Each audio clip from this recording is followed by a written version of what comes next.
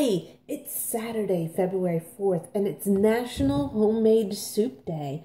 And I've got some stuff started on the stove right now. And I just wanted to let you know how I made it because, homemade soup is one of the best. Makes the house smell so good. And I just added chicken stock mostly, and then maybe some chicken apple sausage to go with it because it is chicken apple sausage soup with vegetables and, most importantly, pasta.